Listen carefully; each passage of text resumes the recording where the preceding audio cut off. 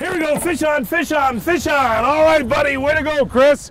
Just work him easy, buddy, work him easy, man. Haven't seen him yet, oh, nice fish. Oh, I think we got a nice northern pike there to start today there, buddy. What was that on? That was on a, it looked like an inline spinnerbait. I'll tell you what, you fish in Lake of the Woods like this, and Pete's in the next bay over, he said, just try these shallow bays with weeds, right? That's all it took. All right, man.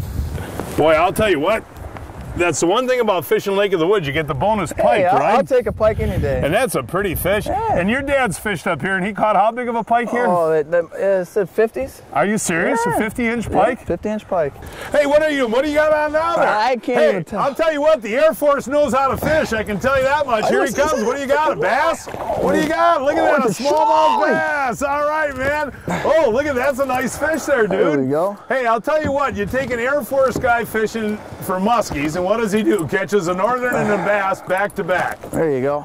Now, you do a lot of bass fishing too at home, don't you? I do a lot of bass fishing, so. Now, I had buddies that said they fished over in Iraq, but is that true? The guys? They do. We get a little bit of spare time. Those guys go out and they definitely like to fish if they get the opportunity. But tell the folks again, now you're going back to college so you can become an officer? Yep, I'm a history major. I'm studying history, and I plan on returning as an Air Force officer. So. Awesome, dude. Well, hey, nice smallie.